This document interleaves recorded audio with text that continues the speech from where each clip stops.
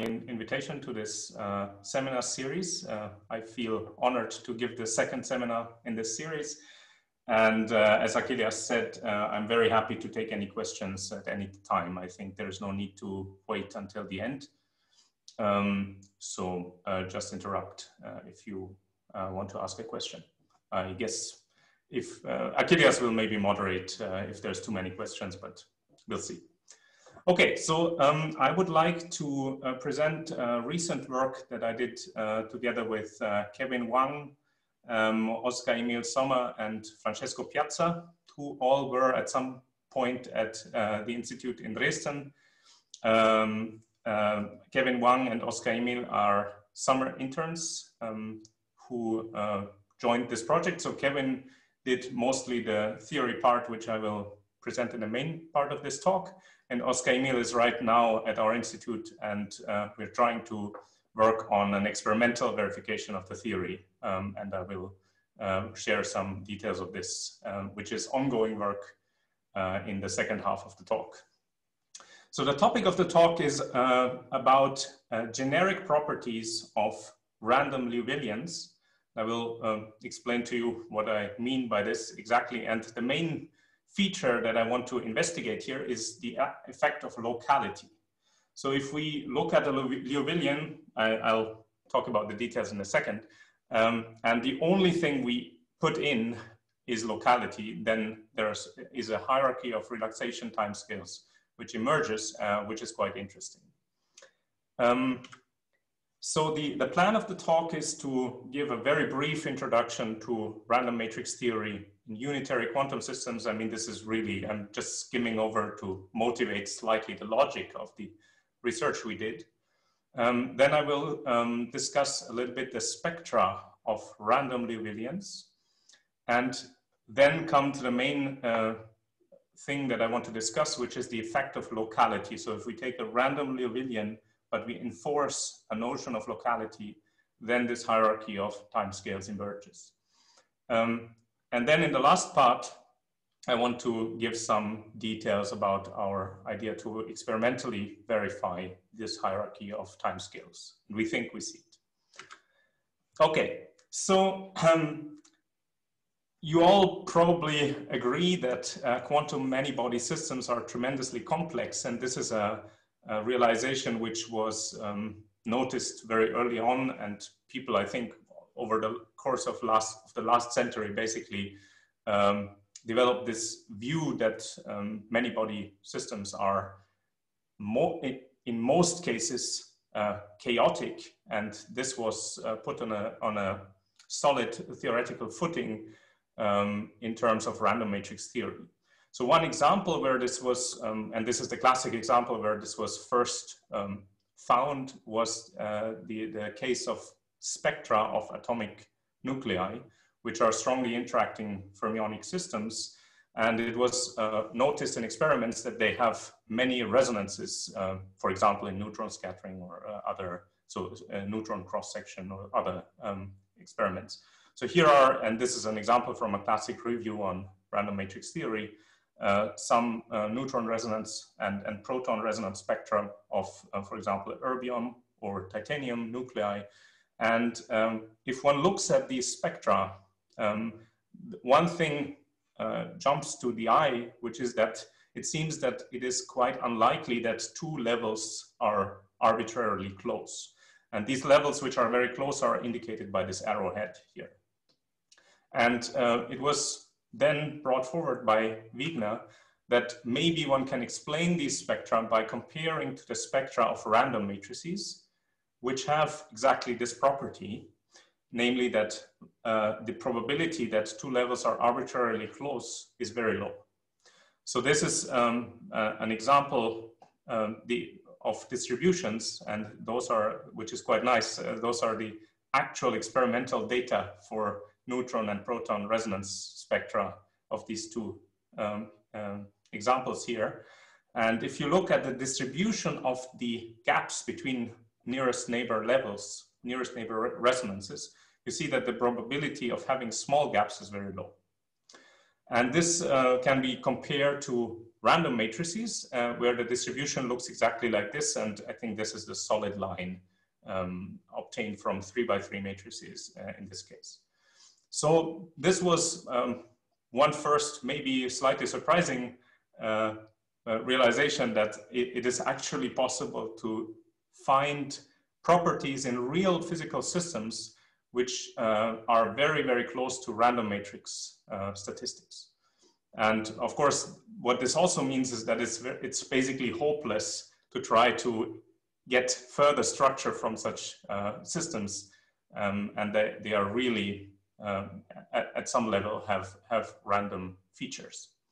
But of course, the detailed properties, for example, which ensemble of random matrices should be applied, still play a role. And in this case, what is important is the symmetries of the system. For example, if whether or not the system is time reversal symmetric determines which random matrix ensemble you have to use.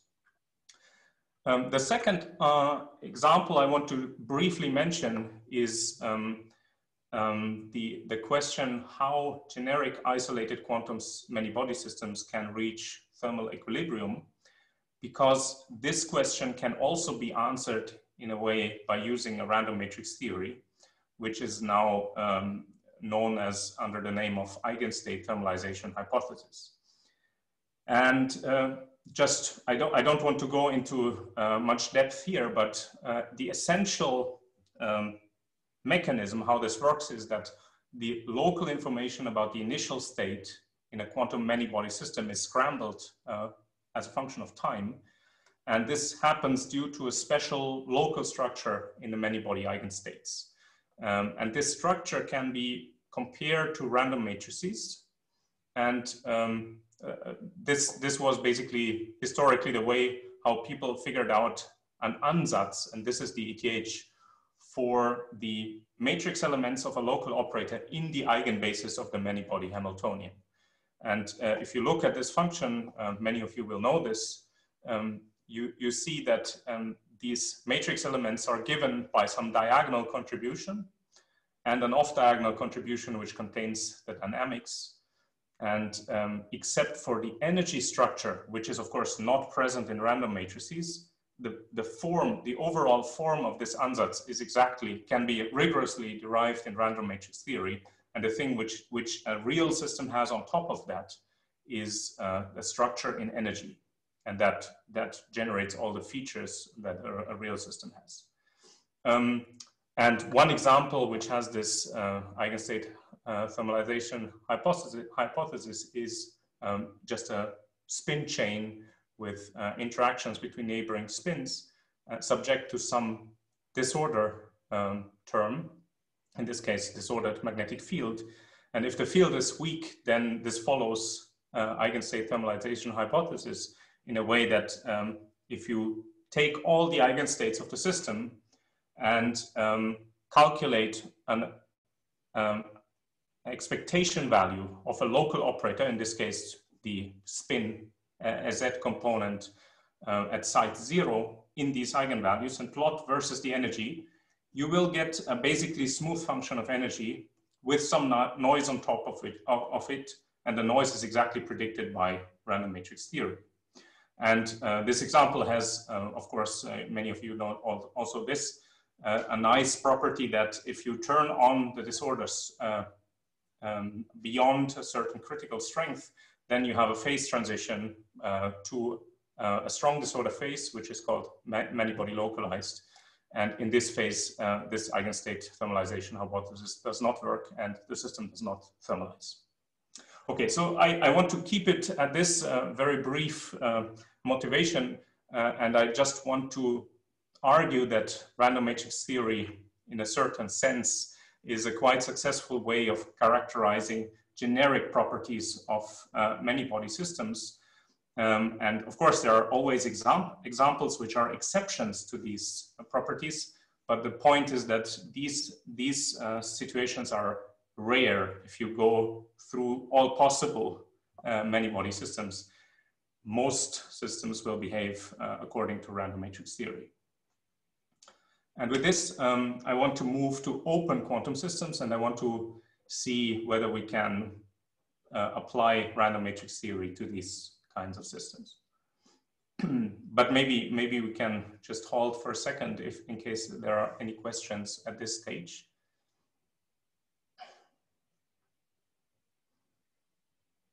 If not, we'll continue.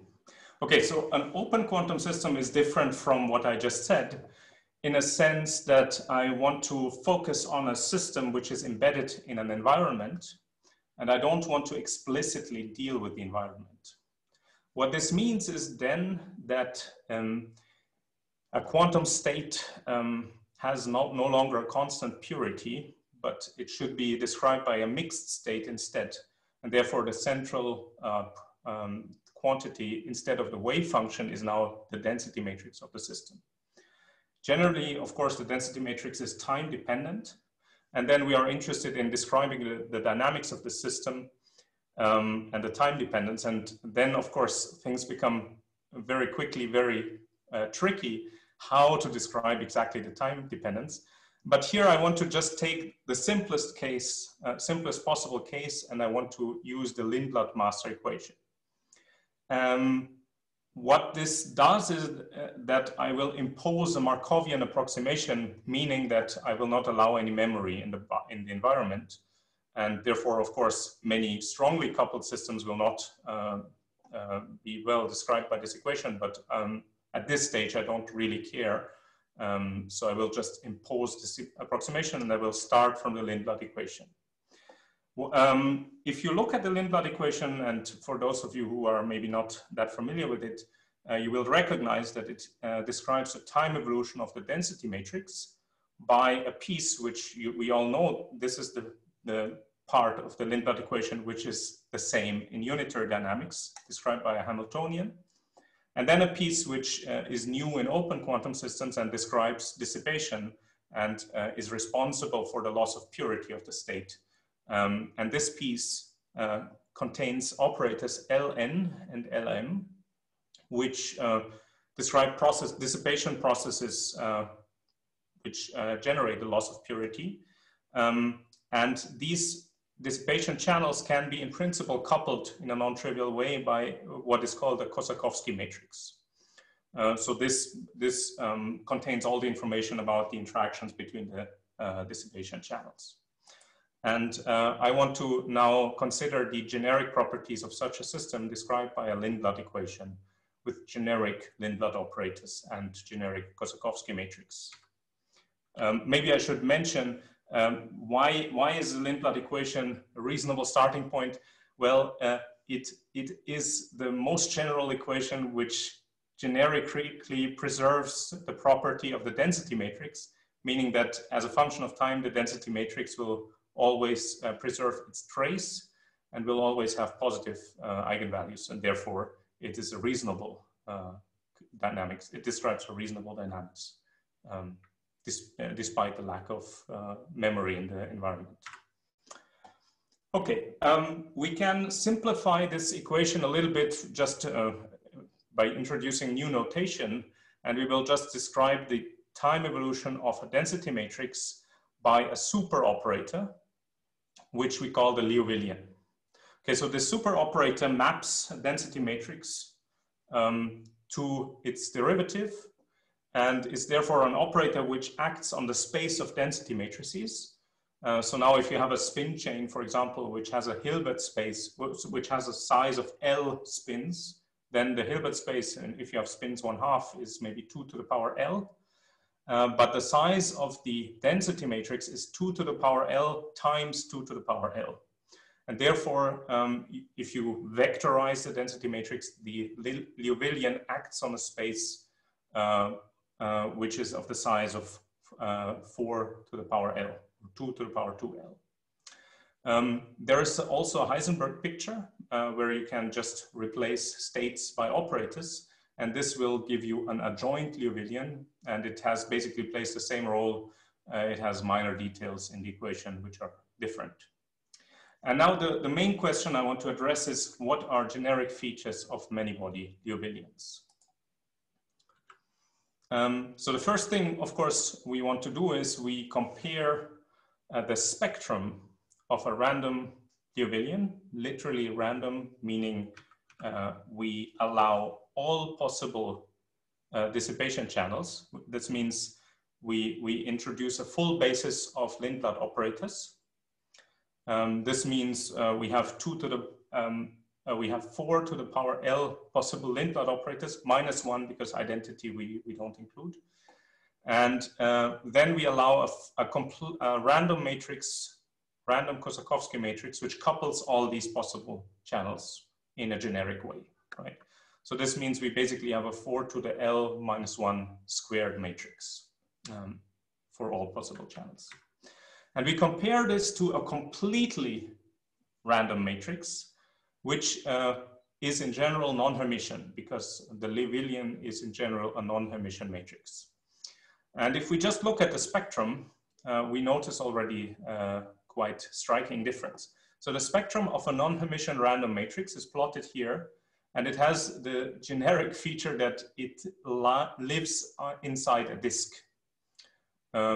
The radius of the disk is given by the scales of the matrix elements. It's not so important, but you see that basically you have a uniform density of eigenvalues inside a disk on the complex plane centered at 0, right?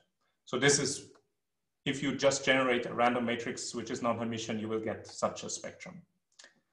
Instead, if you take a random Liouvillian, which has a Kosakovsky matrix, which is also random, but it has to have positive eigenvalues in order to make the object you generate a Liouvillian, then you will get a different spectrum. And this was described in this very nice PRL by Sergei Denisov and collaborators, as well as in a second independent work by Sa and I think Tomasz Prosen is also one of the authors.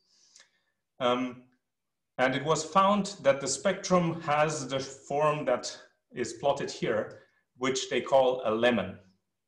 Now, don't worry about the scales here.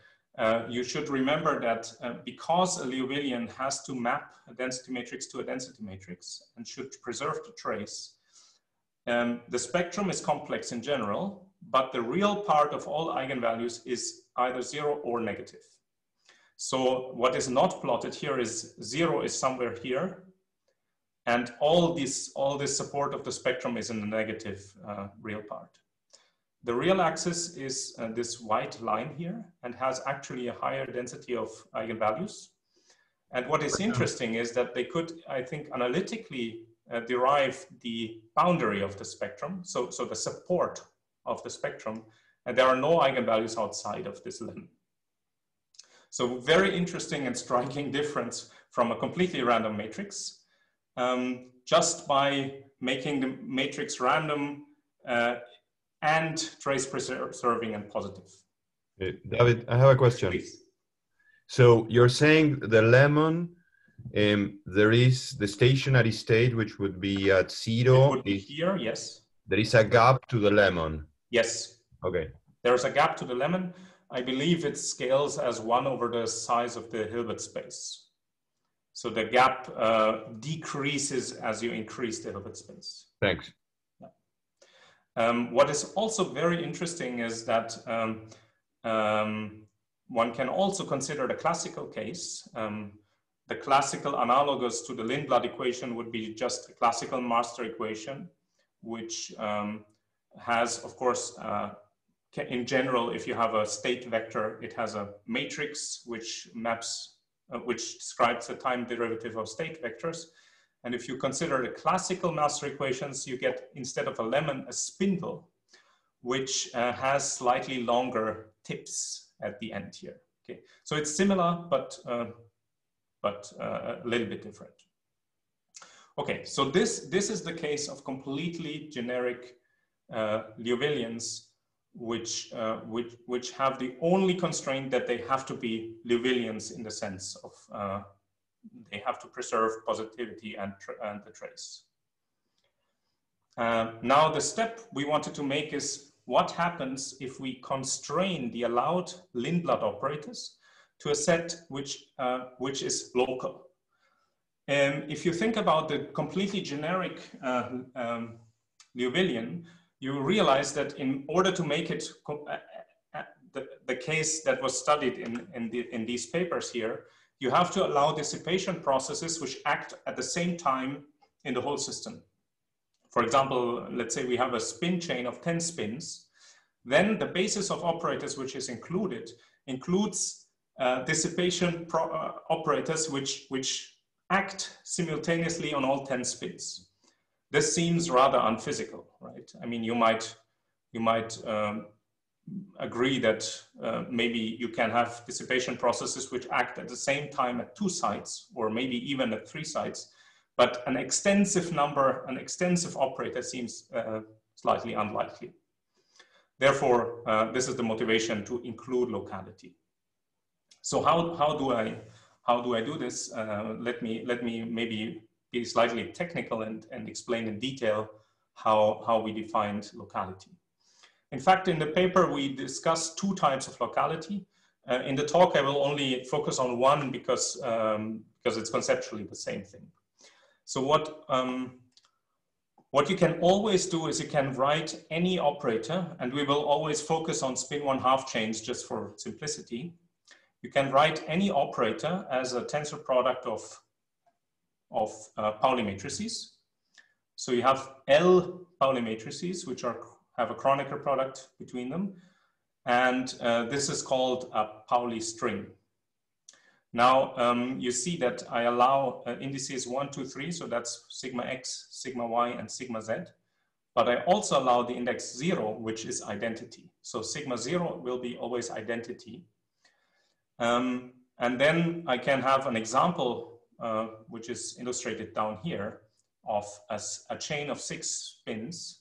And in this example, I have chosen to put an identity on 3 of the sites and a non-identity Pauli matrix on the other sides. So I would call this a 3-local operator because it has 3 non-identity, so non-trivial Pauli operators. And you will see, if you think of this as a 1-dimensional chain, it is not spatially local. So this example, there is an operator acting at a site which is far away from the other sites. So it's not necessarily spatially local. And this is exactly the distinction that we make in the paper. So we discuss first k-local Liouvillians, where the only thing which is important is how many non-trivial Pauli operators we allow at the same time. And in the end, we also discuss spatially local, the spatially local case, which is slightly more complex and gives an even more complicated hierarchy of timescales, but the mechanism is the same. Therefore, let me just focus on k-local Liouvillians in this talk for simplicity. Okay. So the main idea is that in nature, most interactions we know are two-body. Basically, all interactions we know are two-body, but there can be more complicated interactions if they're mediated by some more complicated mechanism. But I guess the most important case we will consider is the two-local case.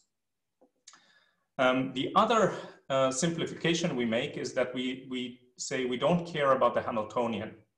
So what we will do is we will set the Hamiltonian to 0 and only consider the dissipative part of the Liouvillian, right? So then the Liouvillian will look like this. It will not contain a Hamiltonian piece. It will contain a Kosakowski matrix, and it will contain all Lindblad operators which contain up to a maximal number of non-identity Pauli matrices.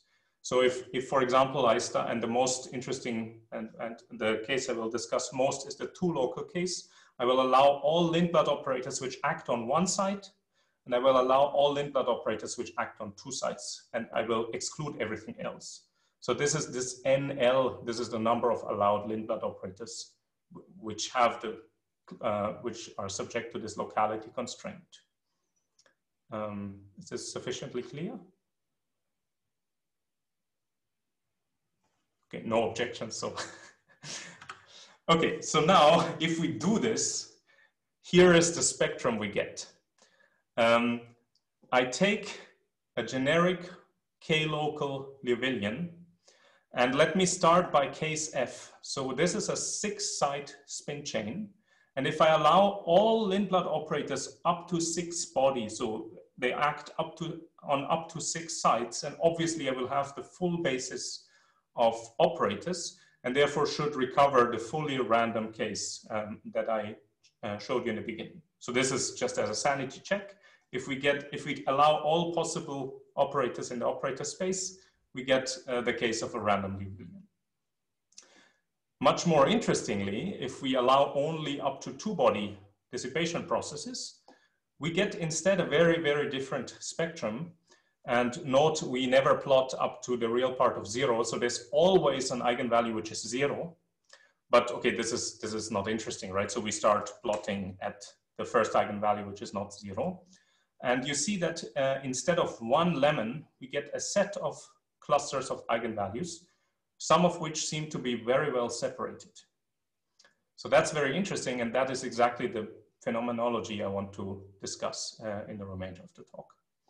Now, if you increase the range of the allowed operators in the k-local complexity theory sense, for example, 3-body, the number of eigenvalue clusters changes, and also the distances. But what remains is that there is a distinct set of eigenvalue clusters, and there's more than one, right?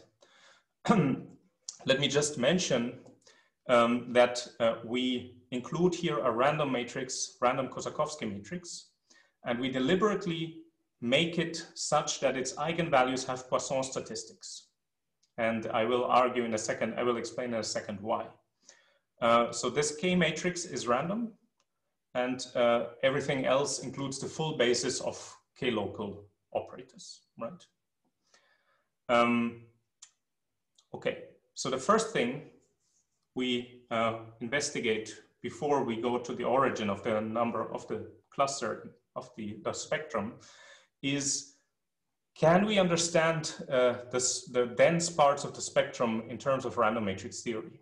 So we want to know, is the statistics of gaps the same as in random matrices? You see here an example of the spectrum, and the boxes are some regions of eigenvalues which we consider.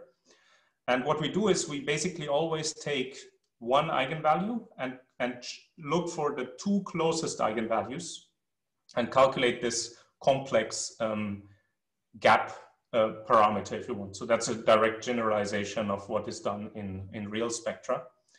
And we compare this statistic with the case of completely random non-Hermitian matrices, which is this Ginebra ensemble, which is, of course, very well known in the literature.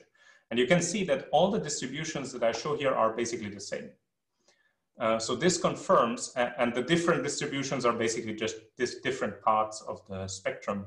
So in particular, what this confirms is that these 2 seemingly merged eigenvalue clusters in the region where they overlap show also random matrix statistics, which means that the clusters merge and don't overlap independently. Okay, so we get random matrix statistics of the spectrum despite putting in Poisson statistics Kosakowski matrix. Okay, so that's why we thought it's a stronger result if you start from non-random matrix statistics and get random matrix statistics in the end, rather than putting in random matrix statistics and getting it out. Okay, so that's the first thing. And now, of course, it is a very pressing question: what is the origin of this clustering of eigenvalues? And the key to this was basically, we thought, since the allowed processes in our Liouvillian are local, we should look also at the eigenvectors corresponding to the eigenvalues in terms of this kind of locality. And how do you do this? Well, you get 4 to the power L eigenvalues of the Liouvillian, and each eigenvalue has an corresponding eigenvector. So in this case, it's non-Hermitian matrices. So we are looking at the right eigenvectors of the Liouvillian.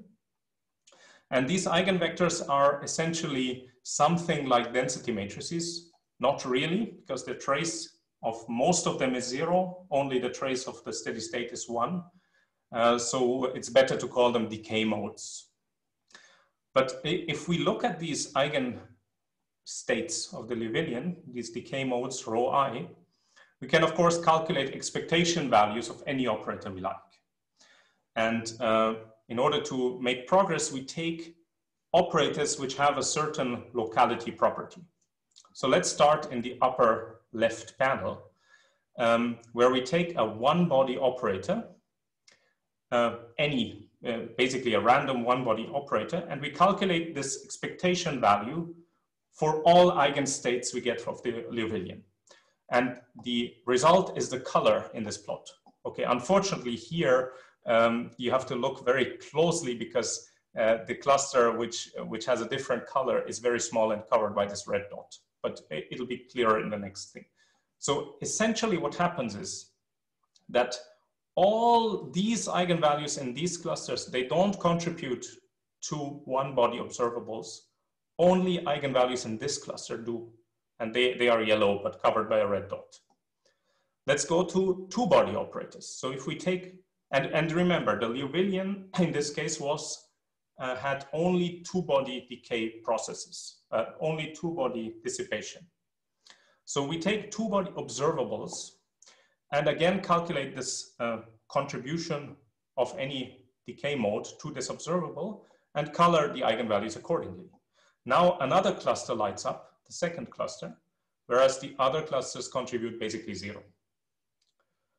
Next, we go to three-body, and you can see already the next cluster lights up and contains all the content, describes basically how three-body observables decay, whereas the other clusters don't contribute. Things get a bit more involved if we go to 4, 5, 6-body operators, because now, while there is still a distinct part of the spectrum which lights up, it lies now in this merged eigenvalue cluster, so things are a bit harder to understand. But basically, it seems to continue. The real part of the eigenvalues corresponding to higher order operators is more negative. Up to some point when we go from 7-body to 8-body, and this is an 8-site system, where it seems that the real part goes back the other way, right? So then at some point, the direction in which the eigenvalue cluster changes reverses, and this is, you can call it some turn back of the dominant eigenvalues. Okay, so basically we observe with this that the clustering of the eigenvalues of the Liouvillian is organized by the locality of the corresponding eigenvectors. And eigenvectors which correspond to a low number of non-trivial Pauli matrices have a smaller real part in general, or larger, sorry, smaller negative real part.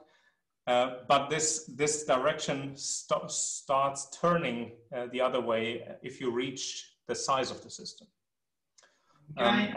Yes, please. So the states that are towards the very right of your figures are the steady states, right? Is the steady state, right? So the steady state is not shown. I see, so you're not showing the steady state. Yes. Steady state in these things is always identity. And because it's generic decay, right? And the Hamiltonian is 0, so you can only decay to identity. I see. Okay, that answers the question. Okay, thanks. And, okay, you could call this a 0-body operator, right? Yeah, okay, no, because what I was trying to understand was that this rho I that you have is not really a proper density matrix. It's right? Not a proper density matrix, that's correct. And is there a physical way of understanding how to decompose the dynamics in terms of the other eigenstates of the Liouvillian? I mean, had it been Hamiltonian evolution, I would have immediately decomposed my initial state into the eigenstates of the Hamiltonian and You can decompose it in these. You can decompose it in these decay modes. No problem. The thing is, you need to include the identity to get the trace, right? And that tells you also that every initial state will decay to identity. Yeah, sure, but don't you face issues with normalization, orthogonalization, and so on? Because the orthogonalization in terms of these supervectors is not how it is for Hamiltonian evolution. Remember, this is a non-Hermitian matrix, so I think the decay modes are not necessarily orthogonal. Yes, which is why my question that why should I think of this as decomposition of the dynamics into some modes which are. Well, I think it works. It works because of this phenomenology. So, yeah, Juan, you wanted to.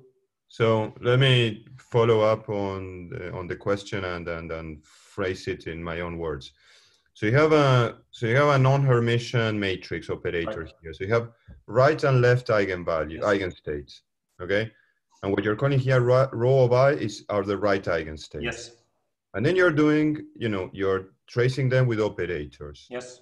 So there is an orthogonality structure in terms of right and left eigenstates, such that right and left eigenstates can be found to be orthogonal, in the sense that for each right eigenstate there is a left eigenstate. Right. So my interpretation of these results is that what you're showing here is that the left eigenstate of these of the eigenvector of the eigenstates that of these excited eigenstates that you're showing in terms of clusters have a certain structure. So the first cluster is related. The left eigenstate will be constructed out of one local operators, and the second cluster left eigenstate composed of two local operators, and so on and so forth. So I think that statement is correct. Right. So, and one way to think of this is that the right eigenstate tells you the shape of the density matrix if you evolve it in time, decaying at different speeds. And the left eigenstate is like the basin of attraction of those states, because it's the object you need to use to extract the component of the initial state in each right eigenstate, is a left eigenstate. So I think that's the structure that you're showing. In a way, yes, but I think there's even a simpler thing which we realized after having done it this way. And this is by using the adjoint Liouvillian. Yeah. Because the adjoint Liouvillian has right eigenvectors, which are the left eigenvectors of the Liouvillian. Yeah, of course. Right? Which means that the adjoint Liouvillian describes the dynamics of an operator. Therefore, the eigenvectors, the right eigenvectors of an adjoint Liouvillian are in the operator basis. So they are components of these operators. And if you use those, then you can directly decompose the right eigenvectors of the adjoint Liouvillian or the left eigenvectors of the Liouvillian in the Pauli string basis, and you get directly the locality hierarchy. Yeah, sure. We just figured this out after having done it this way, but I think it's equivalent. So I agree. I was just making the point of checking that my understanding of your picture in terms of right and left eigenvectors is correct. Thanks. Sorry, but I'm a bit more confused now, because does this mean that if you give me all the right eigenvectors of the Liouvillian, I can somehow reconstruct all the left eigenvectors as well? No. I don't think so.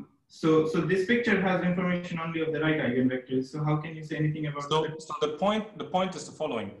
I get the same. So the hierarchy is the hierarchy in n-body operators is so general that it is in both the right and left eigenvectors of the Liouvillian. You can see the hierarchy in both, but the eigenvectors themselves are, I think, independent. So you need to calculate them both, both sets. Okay. It might become a bit clearer if I go on. Okay. So in order to just, so one thing I want to say is, if you observe this phenomenology that eigenvalues in one cluster basically describe all the properties of 3-body operators. And in another cluster, they describe all the properties of 2-body operators. If you look at the time evolution, how the time evolution of an operator expectation value depends on can be decomposed in the spectrum of the Liouvillian, you realize that basically the real part of these eigenvalues governs the overall decay time scale. Therefore, from this observation, you would conclude that a 2-body observable should decay at a different rate compared to a 3-body observable. So in order to check this independently of the spectral analysis, and also in order to be able to go to larger system sizes, this is exactly what we did. So we prepared an initial state, which is just a product state of up and down configurations in our spin chain. And then we take a random n-body operator. So for example, a random 1-body operator is a superposition of all 1-body operators, which you can define, full basis of 1-body operators. And then we look at how this operator decays. And so these lines are just a numerical result of the decay of random n-body operators organized by n. So the first line is 1-body operator decay, second line is 2-body operator decay, and so on. And you can see very clearly that it is dominantly exponentially decaying with a rate which we can fit. So this is gamma f. And now we can, of course, also, and I will show you in a second, that we can calculate analytically the position of the eigenvalue clusters. And this is gamma A. So you can analytically calculate from the spectral analysis, and I'll explain in a second how we do this, the position of the red dot. And we can compare this to the fit. And you see that the fit and the analytical prediction match extremely well. The analytical result is the gray dashed lines. So this confirms the picture that observables decay at different rates. And the rate is determined by the locality of the observable. Now the question is, of course, why is this? How does it come about? And this can be understood in using perturbation theory. And this basically uses the thing that we just discussed. So for the perturbation theory, it is much easier to use the adjoint Liouvillian, whose eigenvectors are operators, and you can, in principle, understand them. You can expand them in a Pauli string basis. So again, I use Pauli strings as I introduced before. I call them Sx, and the vector x encodes the string. And the crucial thing is that one should use a complete basis of Pauli strings and organize them by their locality. So there's one by one block which has the 0-body operator, so that's just identity. Then there is a block which is 3L by 3L, which is all possible 1-body operators. So you put on one side, you put a non-identity Pauli matrix, and on the rest you put identity. And now you can look at the matrix elements of the adjoint Liouvillian in the Pauli string basis. It turns out that the properties of the Kosakowski matrix are crucial, because if you consider the Kosakowski matrix as a completely random matrix, which has to be positive semi-definite in order to make the Liouvillian a Liouvillian, then it turns out that the mean of the diagonal elements is finite and proportional to the number of, this depends of course on normalization, but proportional to the number of Lindblad operators, whereas the mean of off diagonals is 0. And the standard deviation of the off diagonals is much smaller than the mean of the diagonals. This means that essentially the Kosakowski matrix, and you can derive this directly from random matrix theory, is diagonally dominant. So we have basically, we can write the Kosakowski as a constant times identity in, and this is crucial, a constant times identity plus a small, completely random part, okay? And this part is small. So we will do perturbation theory in a sense that we will consider K prime as a perturbation. If you take a diagonal proportional to identity Kosakowski matrix, then you can, of course, already imagine that you can simplify massively the matrix elements of the adjoint Liouvillian. And what you find is a diagonal matrix, which is organized by blocks given by the locality of the operators. In other words, the adjoint Liouvillian looks like this. There's a block which is all one-body operators and all have the same value on the diagonal. Then there's a two-body block with a different value on the diagonal, three-body, and so on. And on top of this, there's a noise which is small, which is completely off diagonal. Therefore, of course, we can do perturbation theory. So we do the unperturbed problem K prime is 0, which tells me that the eigenvalues of the Liouvillian are all the same in one body sector. They're all the same, but different from one body in the two body sector, and so on. In other words, I can predict the position of the center of the eigenvalue cluster using the diagonal part of the Kosakowski matrix. Now, if we do perturbation theory, I have to solve the eigenvalue problem inside the block, which is degenerate, to lift the degeneracy. And this, since this has basically a structure similar to a random Liouvillian, it will lift the degeneracy in the same way as a completely random Liouvillian. So there will be a mini lemon on top of the center, which is predicted by the unperturbed problem. And this is the essence of it. So in the end, all of the phenomenology I discussed stems from the fact that the Kosakowski matrix, even if I make it random, has to be positive definite, which makes it automatically dominant in the diagonal. And therefore I can use this perturbation theory. And it works, of course, best for the small and best separated blocks. And then I can predict exactly the center of the eigenvalue clusters. Question. Yes. Just to check I understand. So what you say is that you know this K matrix is diagonal plus a perturbation. When it is just a diagonal, your operators are all orthogonal, right? And you have the one body, the two body, the three body, and all that determines the rate is the bodiness in the sense it will be 1, 2, 3, 4. So this way you have these blocks, you know, degenerating 1, degenerating 2, degenerating 3. That's how it works. Then you perturb it and you get this mini lemon. Got you. Right. Thanks. That's it. In the end, once you know how it works, it's super simple. It took us a little bit to figure it out, though. So one question which, and I think I should start wrapping up pretty soon, but one question I want to mention in the end is, so we observed in finite size spectra that the one body eigenvalue cluster seems very well separated from the two body eigenvalue cluster, and it's very well separated from the three body and so on.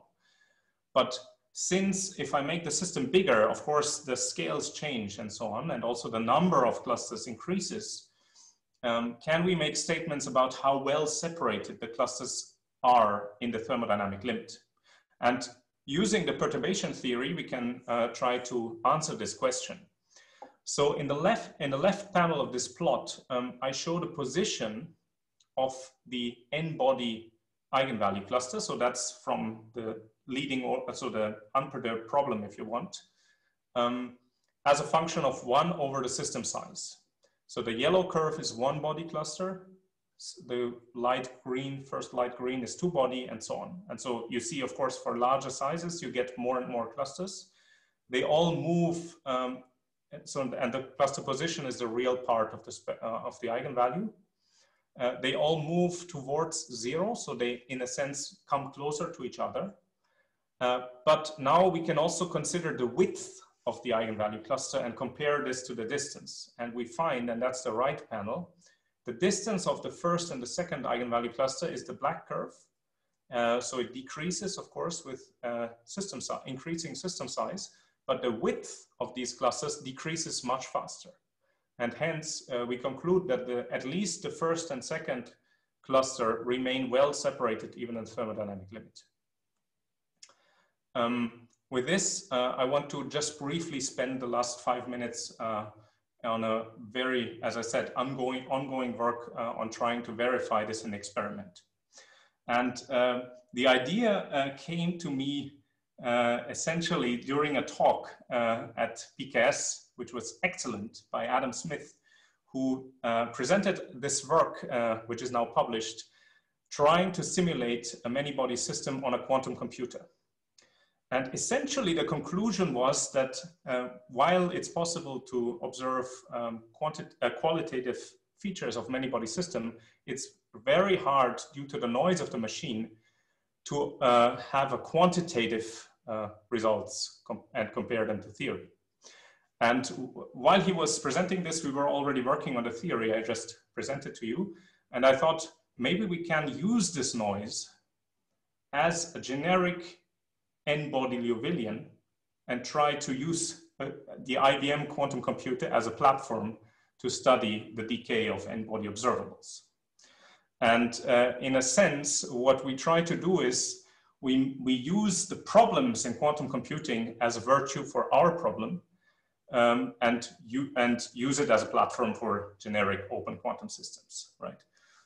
The nice thing is that there is this IBM quantum experience, which is a cloud computing platform for quantum computing. Essentially, this means that it's a theorist's experiment because you can, without leaving your office, carry out experiments on such machines. There is an ensemble of machines. Most of them are 5 qubits, but there are also bigger ones, which means in a sense, we can also carry out random sampling over random Liouvillians. And then the question is, of course, how random are they and so on. So the general strategy we use is we carry out a calculation on a quantum computer by initializing an initial state. Then we wait. I'll tell you in a second what waiting means. And then we measure. And then you, in a quantum computer, you always carry out such an experiment many, many times and you average. Now, the 0th order, and that was the initial idea of waiting, is that the computer has intrinsic noise. So essentially it is already an open system. So you don't have to do anything. You prepare an initial state, you don't do anything over some time, and then you measure. And this will just be equivalent to the action of the intrinsic machine Liouvillian.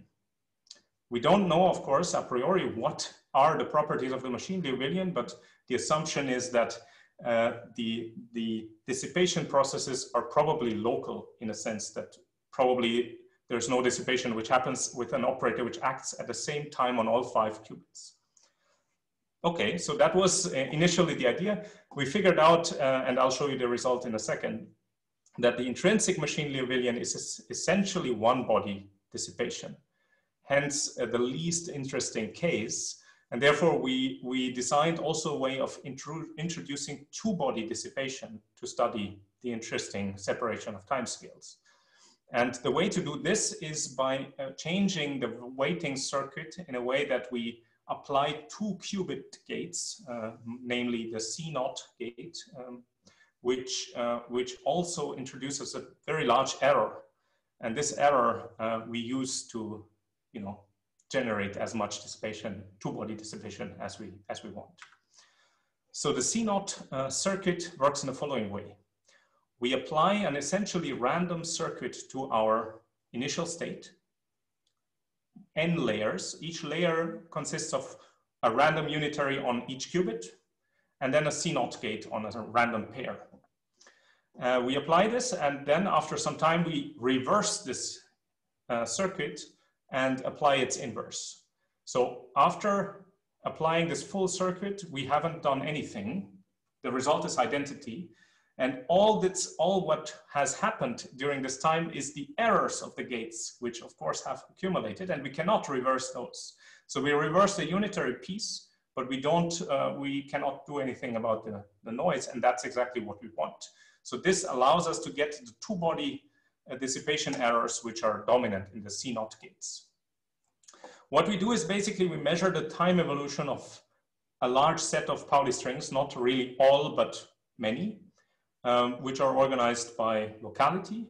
And then we try to analyze the time traces of these observables and reconstruct the spectrum of the Liouvillian. So these are results of basically not a week old, so take them with a grain of salt. We are currently analyzing them, but this is the spectrum we get if we reverse engineer the eigenvalues of the Liouvillian from the time traces using a technique called harmonic inversion.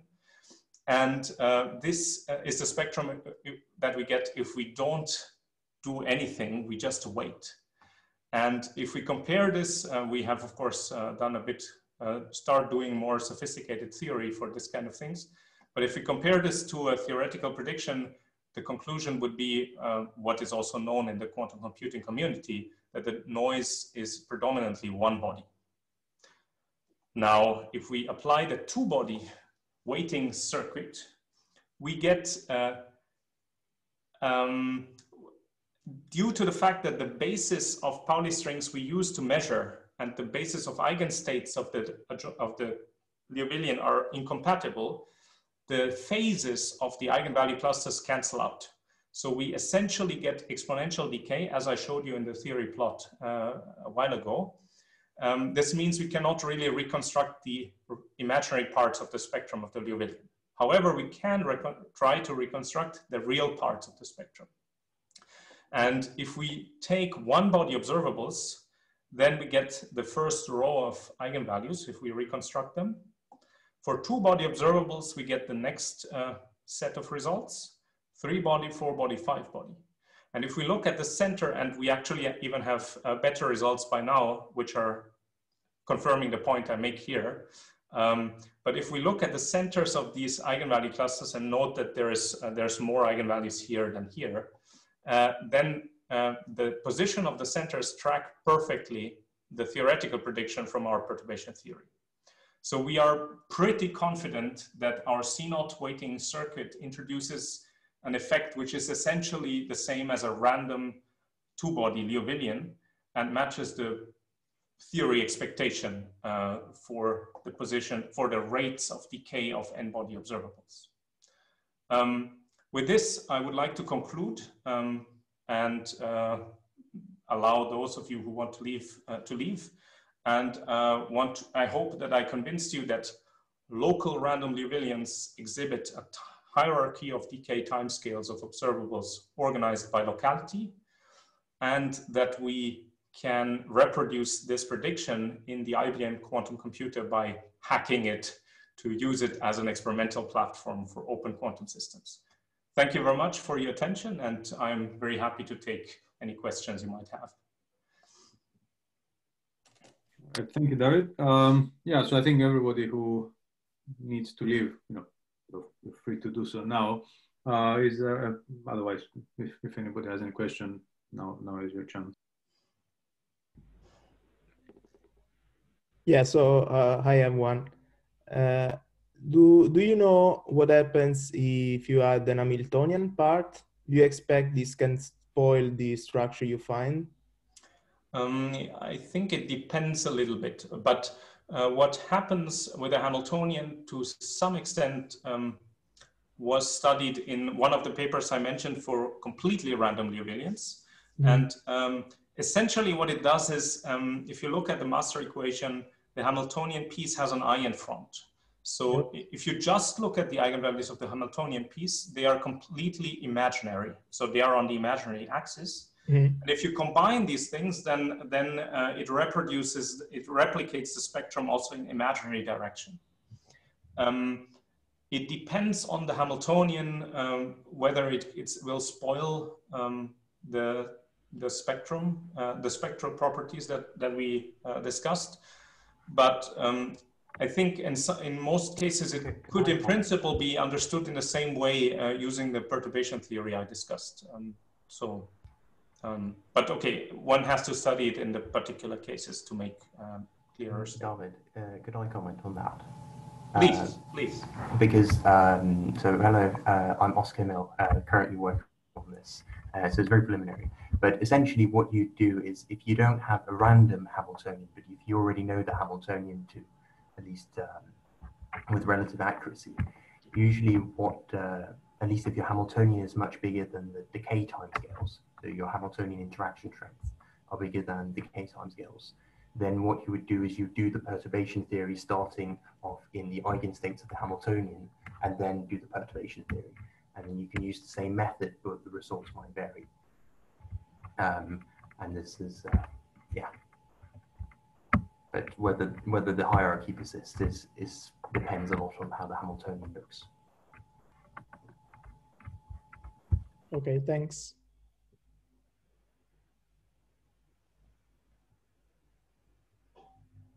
All right, does anybody else have any questions?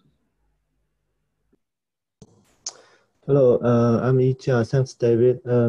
I think you have been focused on the relaxation time. Can you tell me if can we see anything from the random matrix to see the fluctuations in the dynamics? So I guess one aspect of the fluctuations is the size of the eigenvalue clusters, right? So if you look at the spectra, for example, here, so this eigenvalue cluster governs the decay of three-body operators. On average, if all eigenvalues are active at the same weight, if you want, then the red dot, which is the center and prediction from the perturbation theory, would be the dominant scale, right? But on the other hand, of course, there are contributions of eigenvalues which have not all the same real part. So these contribute, of course, to fluctuations of this time scale. And on the other hand, the extent in the imaginary direction gives you oscillations. So I guess maybe the way to try to understand what you are asking is is basically to study the extent of the eigenvalue cluster. Then is there any relationship between the size of the cluster and its position? And between and the center of it. And the center. No, I don't think so. But the size of the cluster is very much influenced by the number of eigenvalues inside it. Okay. So you can easily count by combinatorics how many n-body operators exist. And this combinatorics gives you the number of eigenvalues. And then you can try to relate this to the size of to the extent of the cluster. I think it's basically, at least at zeroth order, you could expect that the density of eigenvalues is roughly constant. I mean, you can see in the plots it's not exactly constant, but there's level repulsion between the eigenvalues, and the more eigenvalues you have, the larger the cluster gets. Okay, thank you.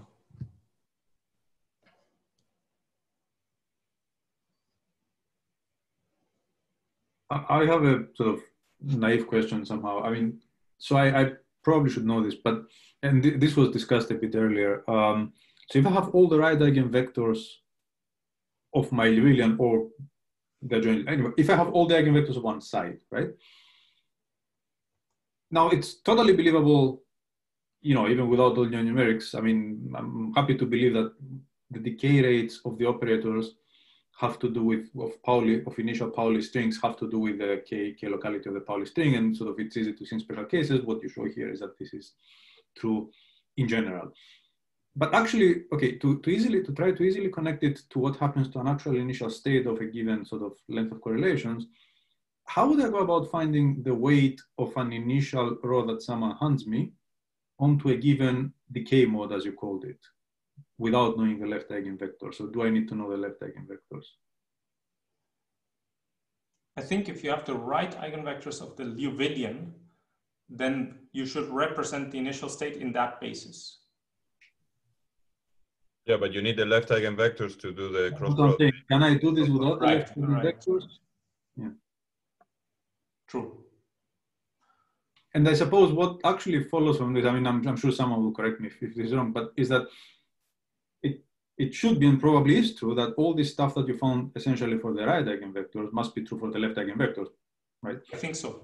But I mean, the reason is basically the plot you're seeing now was made by the right eigenvectors, the perturbation theory works best with the left eigenvectors or the right eigenvectors of the adjoint Liouvillian. And the red dots plotted here are the results from the perturbation theory. So these things match. And I think that locality present in right eigenvectors is also present in left eigenvectors. Actually, the eigenvalues are common, right? So that the eigenvalues are the same, yes. Thanks, that was the question. So okay. It was naive as promised. So.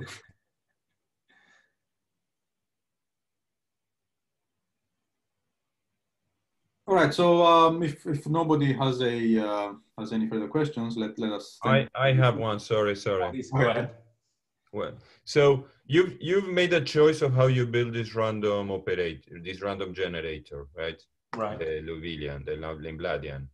So what if instead of a generic K matrix, you take a diagonal one, which be decay rates, all positive, with some distribution, and you take random linear combinations of operators as your jump operators. You would have K and N, and then you have L dagger, which are this right. the same operator, and they are random linear combinations. Of course, that can be written in the other way as well, but it's kind of a choice of how you do the random, the random sampling of the operator. So exactly. Isn't that wouldn't that be, in that case you would understand that it's really dependent on how you distribute your decay rates and how you choose these random linear combinations? Yes, in principle you're right, of course. As you said, the only difference is the distribution that you put in the ensemble of K matrices, right? Because you can shovel over the basis rotation from Pauli strings to your basis that you want to use, maybe, and absorb it in the K matrix. And if you do this, then everything is equivalent except for the ensemble of K matrices that you take. Sure. Now, we only considered the case I discussed, but the paper by Sergei Denisov, they studied very carefully different choices for the sampling of the K matrix. And what they observe is that basically the spectrum looks always the same. Okay. So it seems, at least for the fully random case, the influence of the ensemble of K matrices is quite small. Okay. And therefore, I guess it's reasonable to at least to expect that this same happens for our case. However, of course, it would be very nice to check with another choice of ensemble. Right. Right. Thanks.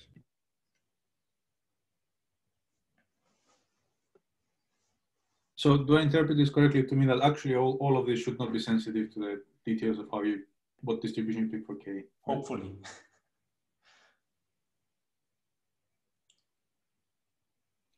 I mean, maybe as a comment, I think if you take the L to be, so if you take K to be diagonal with one of the diagonals, and you take the K to be one body and actually all sigma Z, so just pure decoherence, then you can sort of analytically see that what you just showed is true. So, I mean, you can see that K local Pauli strings decay with 3 to the minus K times some. So, I guess you can ninja this into essentially. For this case, that you said, so if you have basically only one body dissipation, the timescales are essentially linear in the number of. Oh, that's right. You can really see this analytically. That's what I'm saying. I was going to ask, can you sort of. Right. That's why I said the two-body case is much more interesting in the sense that it has this turn back of the rates and structure beyond linear scale. So that's why we wanted to have this in the experiment also. Thanks. Okay, does anybody else want to ask anything?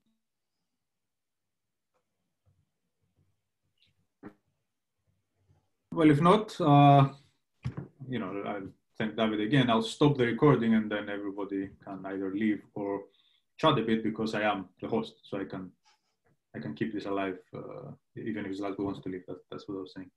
We can have an informal chat after this if anybody wants. Right. Thanks a lot. It was a pleasure. No, thanks to you. Thank you. Very nice.